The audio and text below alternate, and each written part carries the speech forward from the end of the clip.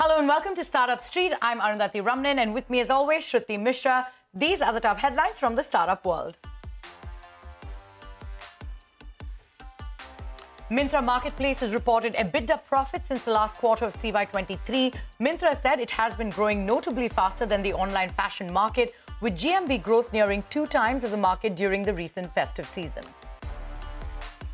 E-commerce platform Meesho is set to raise fresh capital from Tiger Global and SoftBank, sources have confirmed to CNBC-TV18. The investment details remain undisclosed. However, Money Control report says that the firm is looking to raise $300 billion. Sources added that the fundraise is aimed at shifting Meesho's domicile from Delaware to India. Subco Coffee Roasters, a specialty coffee and cocoa startup, has bagged $10 million from Zerodha's Nikhil Kamath.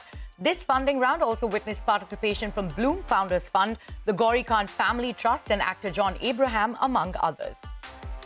The Techpreneurs Association of Mumbai concluded its first ever elections and announced an 8-member governing council to be co-chaired by Dream11 co-founder Harsh Jain and Haptik co-founder Akrit Vaish for a 2-year term starting April 1st.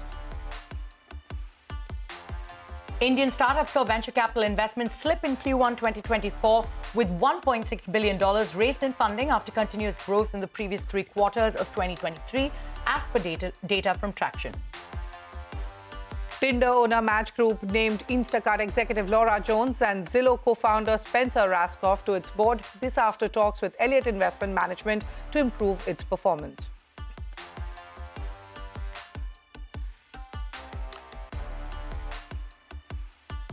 Well, those were the headlines we've been tracking for you this evening.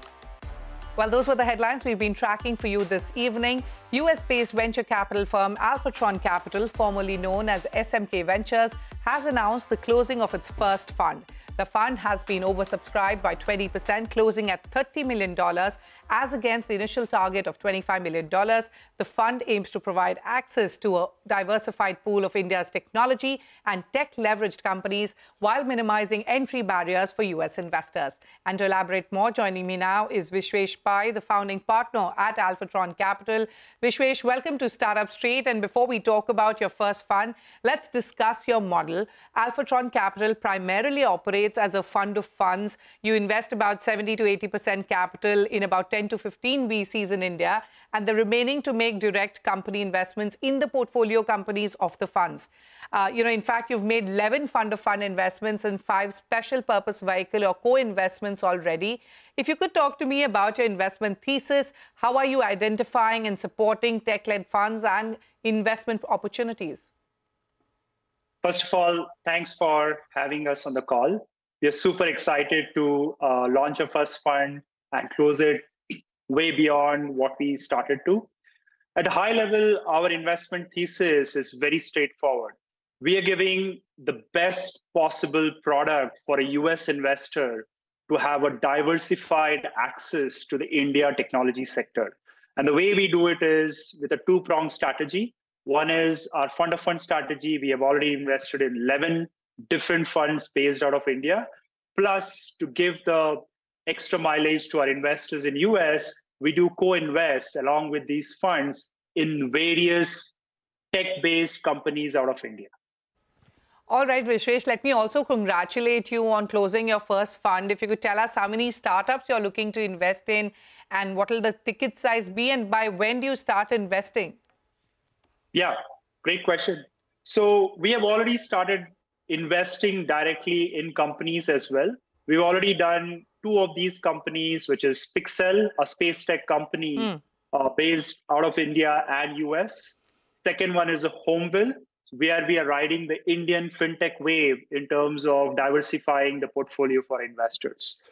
In terms of how many are going to we invest, we're going to go at least 8+ direct investments beyond our fund investments in various sectors which are tech-based out of India.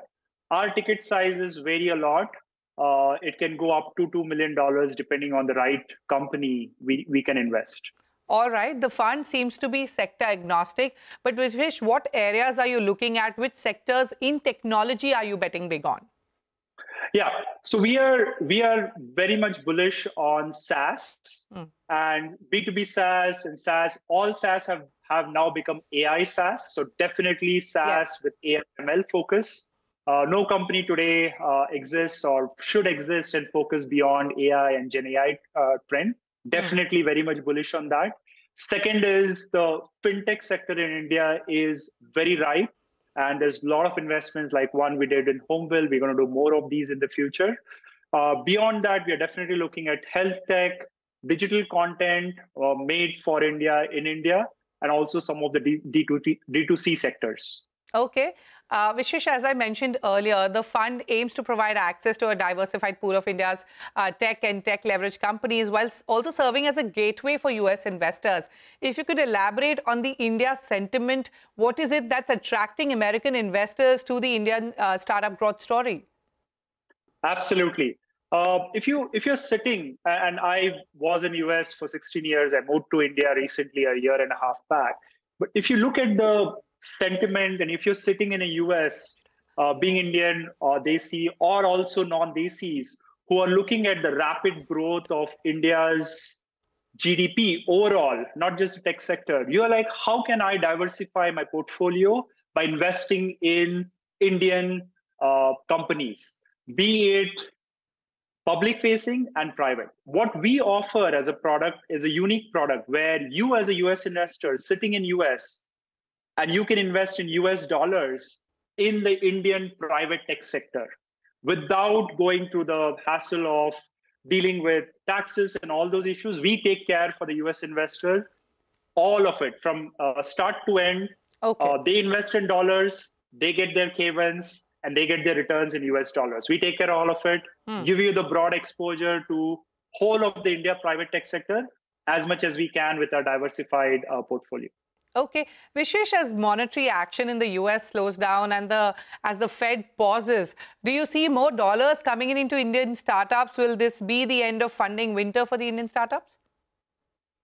From our vantage point, absolutely. India is one of the fastest big economy in the world.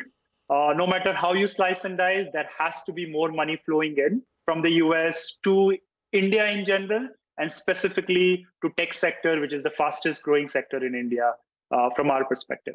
All right.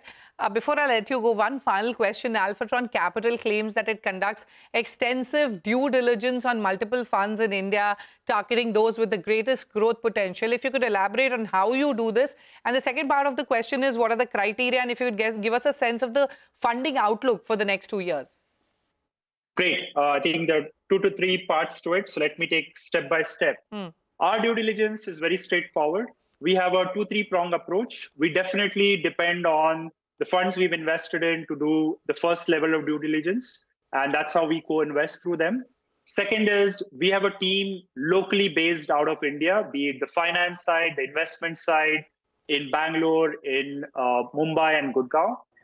So we do our detailed tech side as well as finance side and also all the other parts due diligence.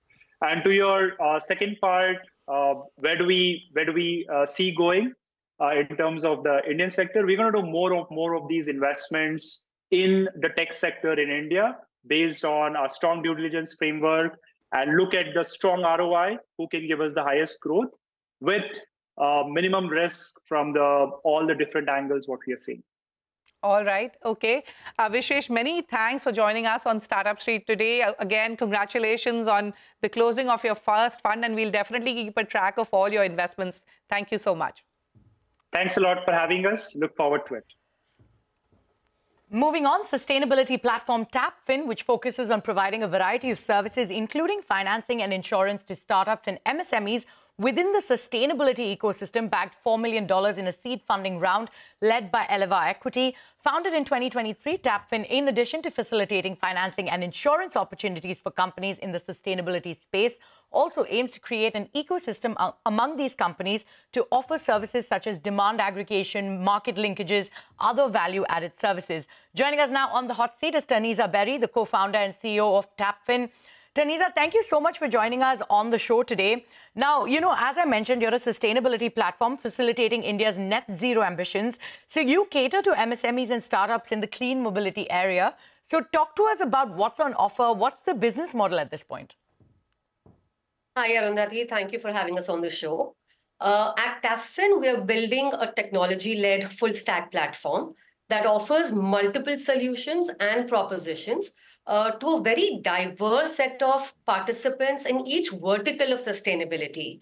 Given the nascency of this ecosystem, we have adopted an ecosystem approach wherein we want to go deep in each vertical, build specialization, and then get all the participants of that ecosystem on the platform, offer them relevant solutions, and build their linkages.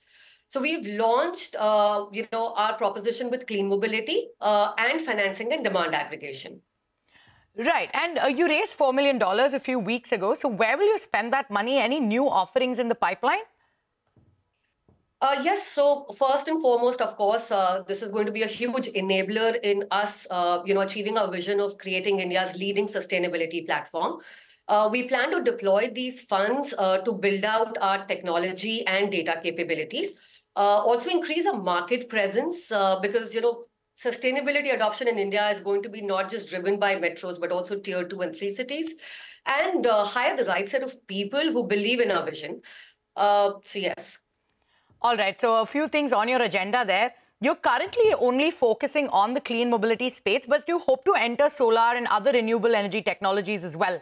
So how soon will we see this happen? What are the plans on this front? So like I mentioned, we believe in verticalization of each segment of sustainability. We've already sort of set up the building foundation for the clean mobility platform on Tapfin. And very soon, we will actually also be venturing into solar. Of course, sustainability as an ecosystem is very vast. You have circularity, you have clean agri-tech, you have water management, you have other renewable energy sources. So we will start building all of them as we go along. So one at a time, so you will build them along the way. Now, you started in 2023. What's your revenue model? What are the revenues you're clocking at this point? And what are the targets for this year? Given the very early stage of Tapfin, our primary focus has been to get key ecosystem participants on the platform so far. Like I mentioned, we've launched financing and demand aggregation proposition in the clean mobility space through our partnership with top OEMs and leading banks and NBFCs in India. Now that we've started to build that out, and now we've been able to raise funds, we will now start building our proposition out even deeper. And that's when we'll actually start seeing a lot more, revenue and possibly, yes, at that point in time, possibly I can answer your question better. All right. Now, you said finance and demand aggregation is what you're focusing on. You also have insurance offerings. What's doing better? Where is the demand right now coming from? And what are the claims you've been able to see or facilitate, or how much have you been able to disburse at this point? So while, of course, if you look at our financing MOUs that we've been able to sign, we already have about 80-90 odd crores of requirements in the pipeline. Insurance as a value proposition, as a value-added service, along with roadside assistance, extended warranties, is something that we are going to launch very soon. All right. It's something you're going to launch soon. But, also talk to us about the clients you're currently catering to. You also hope to go deeper in tier 2 and 3 markets. So what's the opportunity here? I think the good news about sustainability is honestly the push from government, it's positive signaling and the demand by the private sector. For us, the customer or a prospect is anyone and everyone. Let's say we started with clean mobility. So in the EV ecosystem. Now, this could be a fleet operator, a cab aggregator, a charging point operator, battery manufacturer, dealership, OEM, anyone for whom we can unlock income or economic and entrepreneurial potential. Those are our customers. Right. So those are your customers. Now, sustainability is a huge thing and everybody is talking about it. So what's the opportunity you see and what is the trend that you're currently seeing, especially with clean mobility? So you do see growth. Of course, it's happening in silos, which is, again, a huge opportunity for a platform like ours, which wants to enable the ecosystem by offering multiple propositions that cater to all requirements. For sustainability itself, there are reports that indicate India will need more than $2 trillion investment by 2030 itself. And that money, that investment, that delivery of services is not going to happen through conventional means and approaches, which is, again, a huge opportunity for new age players like us. Right. And, speaking about the opportunity here, also, by when do you hope to start making money? What is the plan looking like going forward? Right now, I think the focus for us is really build out both proposition and keep getting participants, build those linkages. So yes, I mean, and that is what we want to start with clean mobility. In a few months, you'll see us live in solar. Every vertical will have very contextual offerings as well as revenue models. For example, in clean mobility, you will have a customer who only needs financing. There's another customer who needs demand aggregation. In solar, you may have a customer who needs financing, but a different sort of EPC proposition that we need to build out there. So every vertical, a different revenue stream, a different model, a different proposition set. Some, of course, could be common. All right. And, how do you plan to take on the big boys in the sector at this point? How do you plan to take on competition? The challenge of nascency of the ecosystem is honestly our biggest opportunity as well. Today, the sector itself, barring a few large players, which are, let's say, offering one or two services, this entire segment is being driven by MSMEs and startups and households. Now, a platform that wants to bring together all participants where you can connect users of services with providers of services, under one roof. I think to us, that opportunity is a fairly innovative way of delivering a solution, which is yet to be seen in the market. All right, Aniza, thank you so much for joining us on the show. We're completely out of time, and we wish you all the best in building your company at this point. Thank you so much, Arundhati. It was a pleasure. All right, on that note, it's time for us to head into a short break. But coming up, Biggies Burger raises a pre-series A round at a valuation of 210 crore rupees. We check in with the company's founder to understand their growth plans. Stay tuned.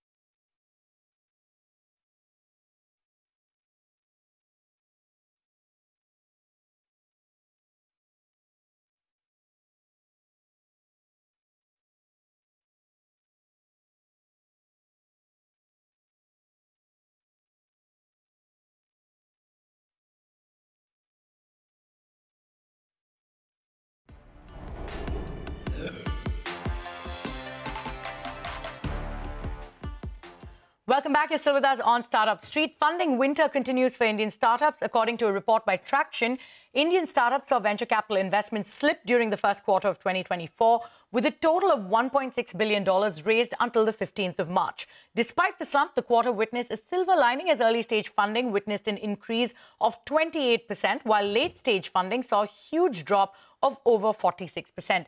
Akhil Vishwanath is here with those details. Akhil? There were some signs of spring for the Indian startup ecosystem as 2023 came to a close, but 2024 is proving to be tough.